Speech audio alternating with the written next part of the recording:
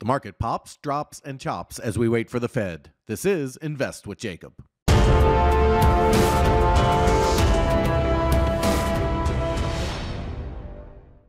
Okay, guys, so we didn't get a whole lot of information yesterday as the market did pop a little bit higher before dropping in the morning session and then chopping pretty much the rest of the day right around the point of control. Everyone is waiting for a highly anticipated Fed meeting to see what they say and how the market will react. I'll get into all that in just 1 second, but first, if you're new here, welcome to the show, guys. My name is Jacob Gabbard, and this is Invest with Jacob, where we use Elliott Wave Theory to break down our SP 500 and the NASDAQ. I highly encourage you to hit that subscribe button down below so that you can get our daily S&P updates, our trade setups, and our buy alerts. All right, guys, so even in these choppy markets, there are trades to be made. PT, who is a wizard trader, an absolute master, had the guys lined up perfectly today to take some money off that drop, and they did very well. If you're interested in that, stay tuned for later in the video. For now, let's jump into the chart and take a look.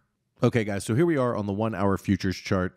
As you can see, not a whole lot happened. We did push up and made a nominal new high here and then really sold off in the morning session for a couple hours, then chopped around in this area for the rest of the day.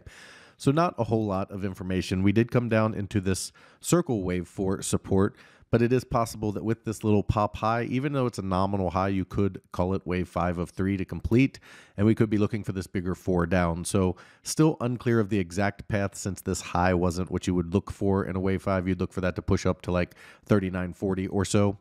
And since we didn't get that, could just be an A, B, C expanded flat playing out where we're in a mini wave 4 right here, just a little tiny one, and get a wave 5 down to complete. And which wave 4 we could be in, or even wave B, will just depend on how the market plays out from here. So our paths that we're tracking at the moment, okay, are potentially that this is an A, B, C, okay, down into this wave 4 area, this 38.17 to 37.85 area for this bigger wave 4 that would lead to a wave 5 up towards 39.85. So that is a potential path that we are looking at here.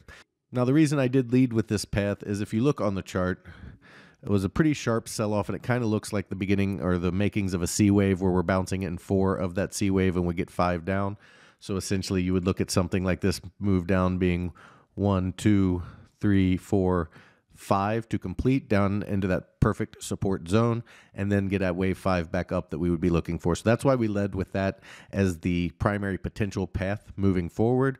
But it's not a primary path that I'm willing to bet a whole bunch of money on, especially right before the Fed, where we know a lot of volatility can happen and the market can jump pretty strongly in either direction. So if that's not the case, there are a couple of other options. It's possible we hold this low in this smaller degree wave 4 and push up towards that 39.40 area. And the other major possibility, guys, is that we are topping or have topped here, and we're starting a B wave down where we'd get an A, B, C down into this 37.15 to 36.64 area. And then from there, we would look for a strong rally higher in C up towards the 4,200 area, where then we would look for a major sell-off at that point.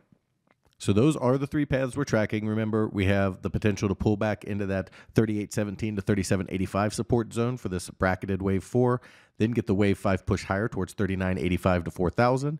We have the potential for this circle 4 to hold in this area and then push up towards about 39.20 before we see another pullback and push higher. I don't think that one's going to play out, especially given this nominal new high and how low we've gotten. And then finally, we do have the ABC here down into the 37.15 to 36.65 region, where we'd look for a C wave rally off of that pullback. Okay, guys, over on the NASDAQ, we have a slightly different count on the NASDAQ, as the rally portion of the NASDAQ has not been as strong as the rally portion of the ES, where they came out and took out these highs. So in the NASDAQ, we're tracking this C wave up towards the 12,177 to 12,470 areas, in which case you would have this 1, 2, 3. Now this wave 4 here, okay, is testing the limits of what a wave 4 can be. It hasn't invalidated by moving into wave 1 territory, but it has reached just past the 50% retrace. And anytime we break a 50% retrace on a wave 4, it does make it less likely to play out. So it is possible that this was all of wave 1 of C up here where the circle 3 is, and we get a wave 2 down and then wave 3 of C higher. But as it stands right now, we have a wave 4 of C looking for a wave 5 higher. And that would complete 1. Then you get 2, 3, 4, 5 up to that 12,470 region to complete that wave C. Okay, so that other option that we just looked at would be where this is 1, we get 2 down, and then 3, 4, 5 up to 12,470 for that C wave to play out. And then the final and much less likely option, guys, is that we did complete a diagonal up for the NASDAQ to complete a wave 1, and this pullback was a wave 2, and we're building a wave 1 of 3, so we're building a 1-2, 1-2 setup. And what that would look like is very similar to what we're talking about with the C wave. We won't know the difference until we get a little further along if it plays out, where that up is 1, we got 2 down, then you got 1 of 3, 2 of 3, and then you get 3, 4, 5 of 3 that would come up into this same type of area. And if we get that, okay, then the pullback is what's going to tell the story. So if this is truly an A wave, you'll get a very deep B wave pullback and then C higher. And if it is a wave C, or I'm sorry, if it's a wave 3, then you would get a shallower pullback for a wave 4 and then a wave 5 higher from there. Guys, if you love the information I put out in these videos and you want real-time market updates from me, you need to check out investwithjacob.com. There's a link down in the description. Go ahead and click that link and it will take you right over to the website. Once you're there, check out our membership plans area. We have 2 incredible rooms and they both come with a 7-day free trial because I want you to get in there, become part of our trading team, and make sure you love it before you ever spend a penny. You can cancel at any time. In our first room, the Invest with Jacob room, you get real-time market updates, all of my buy and sell alerts, as well as all of your Elliott Wave questions answered. We trade the SPY and the QQQ, and we swing trade, which means all of our trades can last anywhere from a few days to a few months, so we don't trade quite as often as a day trading room does. However, if you are interested in day trading as well as individual stocks, you need to check out PT's Throne Room. In there, you get everything you get in the Invest with Jacob room, as well as individual stocks, day trading, and PT's reduced risk binary method that just crushes the market. He gets you in at a cheap cost and get you big multiples on your money, and it's based on how he structures the trade. It's very unique and something you kind of have to see to fully understand, which is another reason we give you that 7-day free trial so that you can make sure you love it. He also started a challenge account where he put $4,000 into an account, trading mini ES futures, showing you how to build a small account into a large account, averaging 3 to 4% gains per week. Guys, we'd love to have you in these rooms so we can make some money together. All right, key takeaways for today, guys. We kept it pretty simple today because the Fed is tomorrow, and we're going to see some heavy moving and volatility once the Fed meeting starts.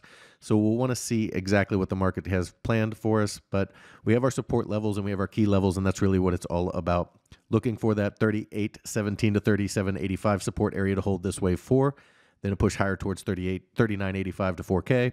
Or if they break that support, we're looking for a bigger move down in wave B towards 37.15 to 36.65, and then a rally higher in C from there. Over on the NASDAQ, same type of situation where we're kind of keeping it simple right now and waiting for the Fed to give us a little bit more information so we can have a better idea of exactly where we are in the count. The wave 4, as we said, is testing limits, but we could get a wave 5 push up toward 11.7 to 11.800. Or we could get a deeper pullback for a wave 2 in the 11,111 area, and then a push higher. But ultimately, we're looking for this C wave to continue to play out toward 12,177 to 12,470. Guys, that is the market update for today. I will talk to you tomorrow.